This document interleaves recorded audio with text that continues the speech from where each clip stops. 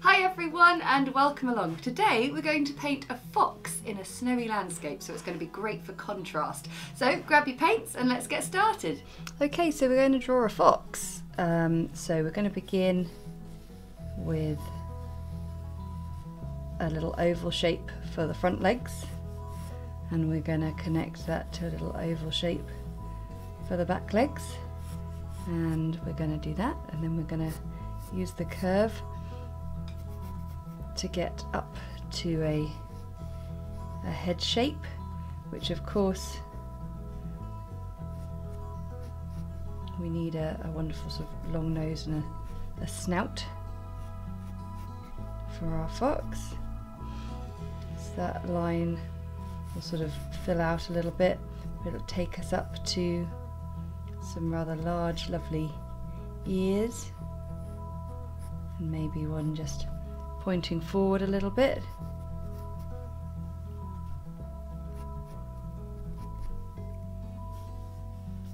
Okay, then legs can sort of come down from that oval, and of course there's going to be a leg behind as well, and we'll just get that drawn in.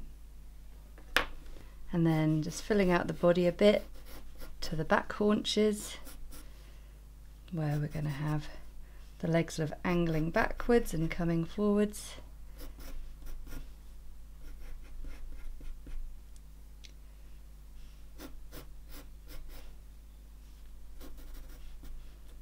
It always used to confuse me when I was younger about how the back legs worked, how they went sort of back and then forward. Always seemed a bit strange. But now, of course, drawing them, it still seems to be a bit confusing and strange. Right, so a big tail, and then a sort of another leg.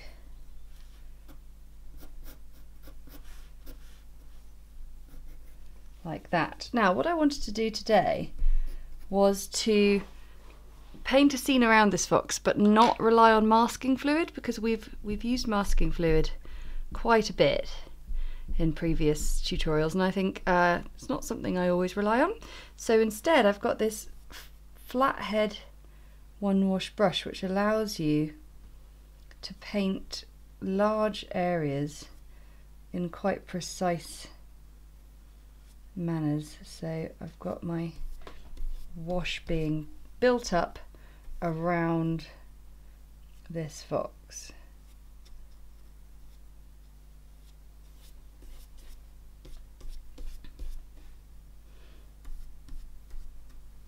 You can buy all the brushes I use in my tutorials. You can buy them in my web shop, either on Etsy or at wintonpaperco.com in the shop. It's up to you really.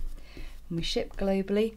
We did have a bit of trouble at the beginning of this year dealing with a cyber attack on our Royal Mail postal service, and thank you so much for your patience if you were one of the people who had to wait quite a bit longer to receive your parcels, but we've been assured that things are back on track, so thank you.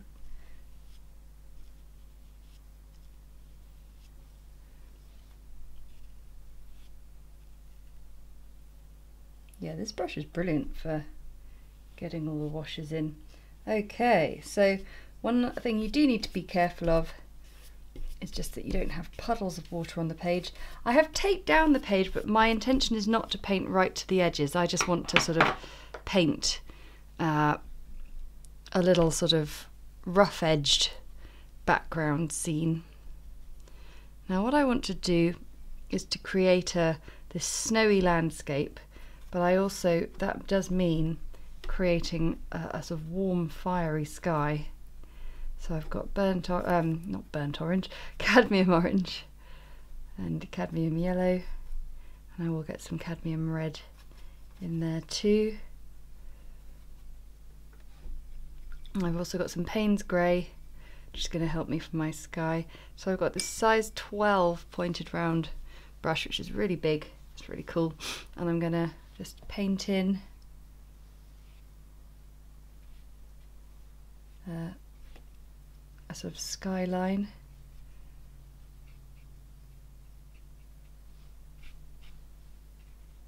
Around the edge of this fox, which I'm rather pleased with, happy with that. Might just get another jar of water on the go.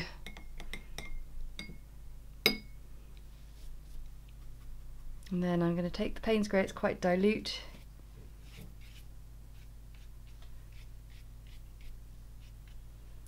And just paint in a little bit of that colour there.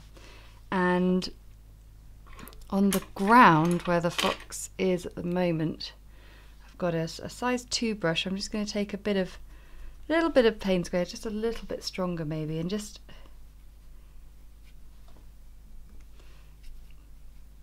maybe create a few bits of light and shade. But ultimately I don't want there to be too much going on.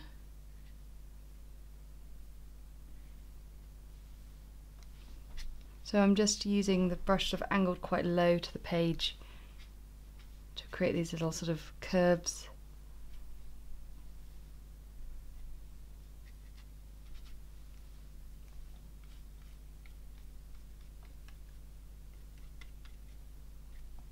Lovely. Okay, so we're just going to let that dry and move on to the next bit. Okay, so the page is still definitely damp, but it's had like another minute's drying time, and in that time I've just added to the Payne's Grey, I've added burnt sienna and a little bit of Mars black.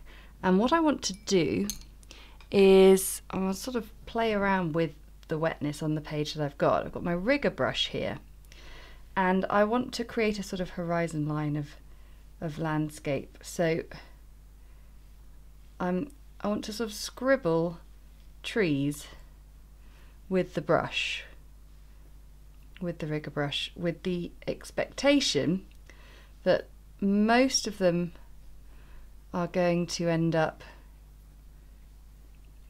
very softened.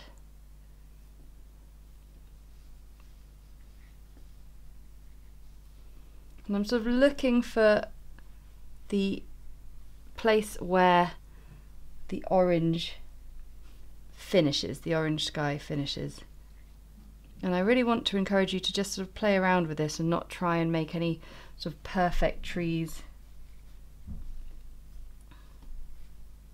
This is a fun experimentation piece. You all reacted so amazingly to the painting people street scene I painted last week.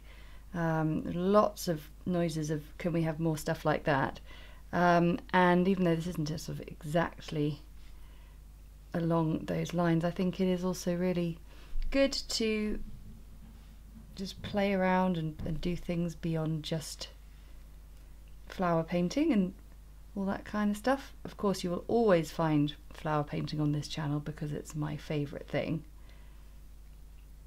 but we can all develop as artists, myself included.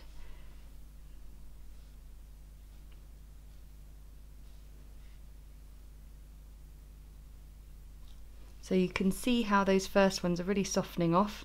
That's looking good, and that page is going to be ever so slowly drying, so we really do want to let this dry fully now.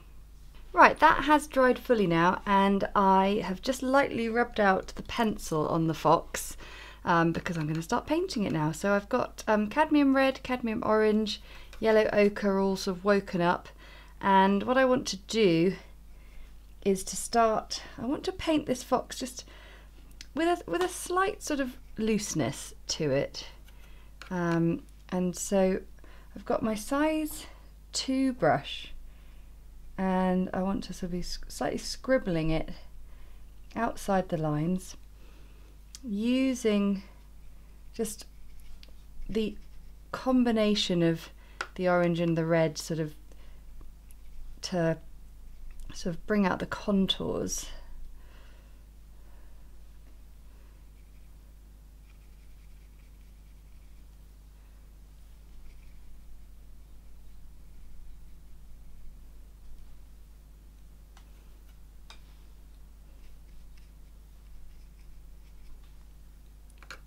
So using a bit more red, sort of where the legs are pronounced like that, and then maybe a little less colour across the body. And also not forgetting that of course the fox has a white chest there.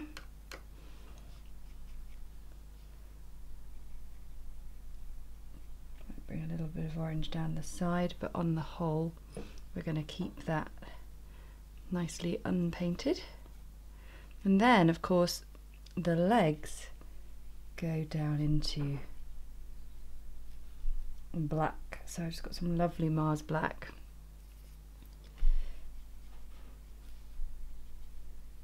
And I'm just being nice and sort of fluid with the feet there, not worrying too much about being too precise, because I think that's where sometimes pieces can really stumble.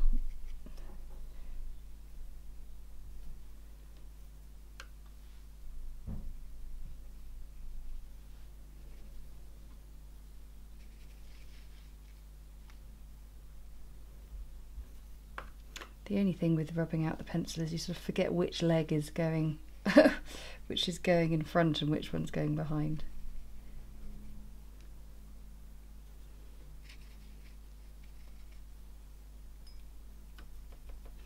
I love adding this black to the legs. It really feels like it's a really nice sort of use of how the watercolour naturally works, but it really sort of complements what you're trying to do with the fur of the fox.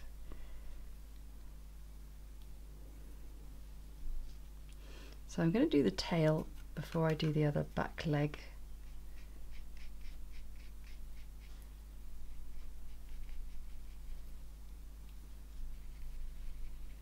So the tail's sort of going to fade to very pale. And get a little bit of that shadow just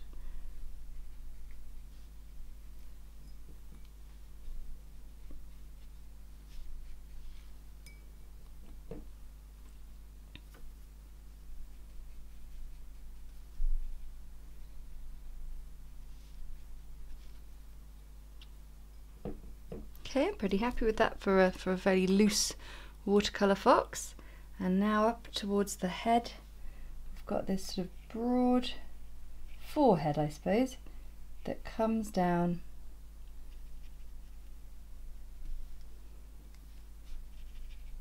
the nose.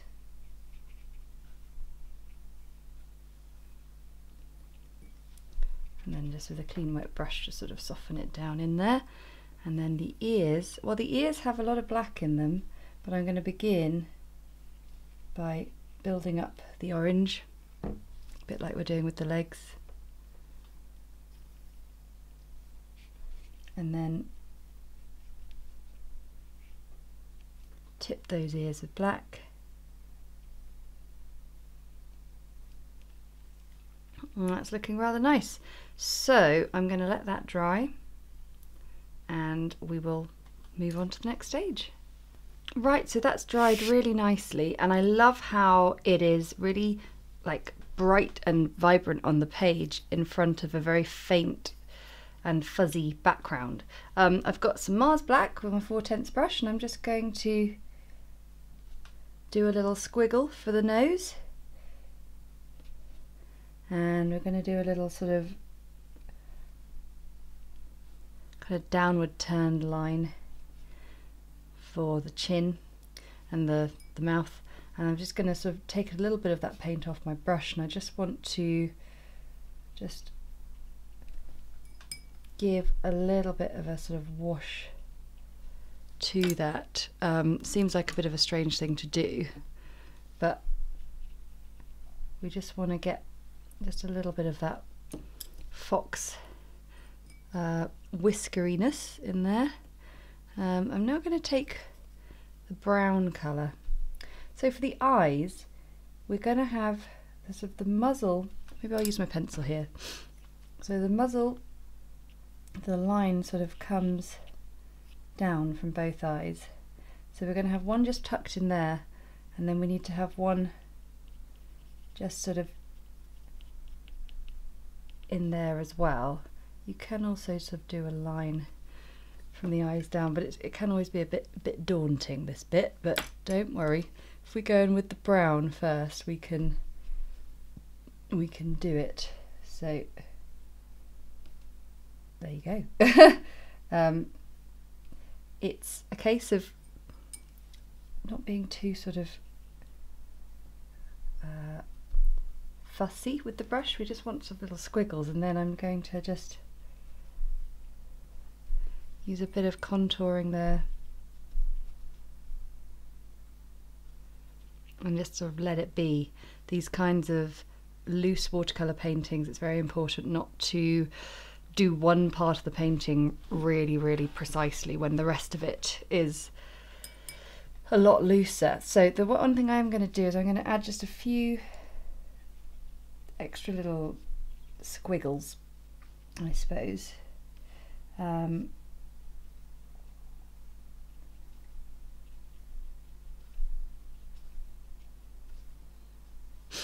want a few sort of wayward hairs and little extra bits just to make it look a little bit more contoured. And using that slightly more concentrated colour.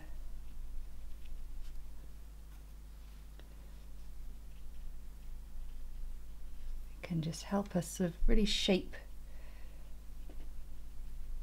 the fox in the landscape.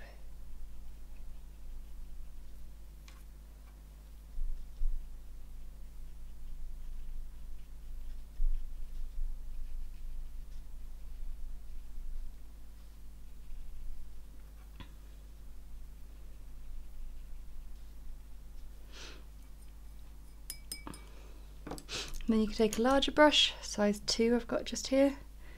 If you want just to sort of soften those brush strokes in a little bit if you want.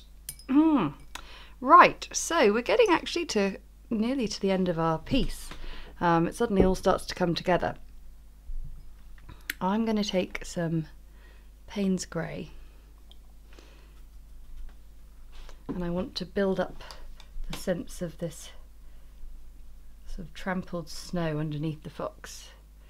So to start off with, angling my brush quite low to the page, just using Payne's Grey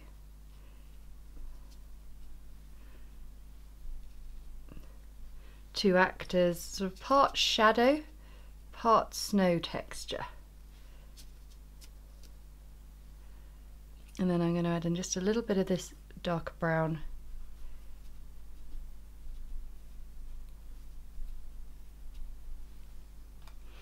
and I'm going to add in just a few little other bits.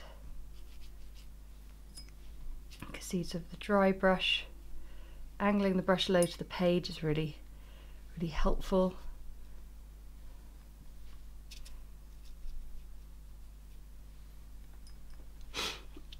And then what we're going to do is we're going to just sort of add a little bit more concentrated colour, just sort of where the fox has been standing in the snow.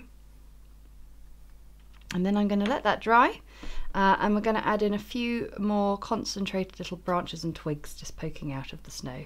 So to finish off, we'll get some Mars Black in with our brown mix just to really crisp it up. And then I'm going to take my rigger brush. It's important to make sure the rigger brush is really nicely coated, and I'm going to just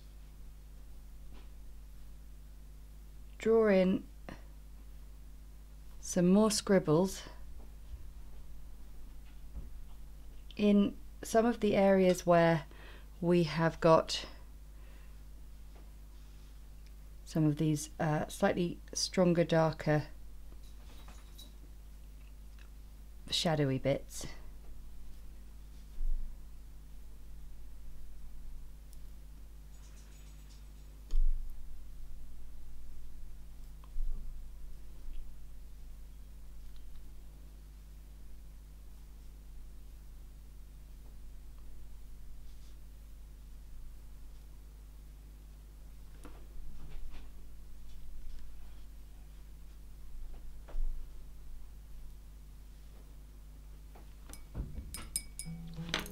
And then to finish off, we'll just take a little bit more of that shadow. Really sort of define that place where they're poking up through the snow. And there you have your red fox in the snowy landscape. What I want to do is I want to peel off the tape, and I want to give the fox one last rubbing out of pencil, because I can still see bits and pieces that I'd like to get rid of, and we'll have one last look. And there you have your fox in a snowy landscape, walking straight out of a children's picture book, in my opinion. I'm rather pleased with that. It was fun, it was something a little bit different for me, and I really hope you enjoyed it too. Thanks so much for watching. I really hope you enjoyed that one. I want to say a huge thank you to our patrons for their support, because that support enables us to keep creating videos like these that everyone can enjoy. And if you enjoyed it, then hit the like button and comment below, because it really helps the channel out. And of course, if you never want to miss another video, then hit the subscribe button and the little notification bell, and we'll see you again next time. Bye!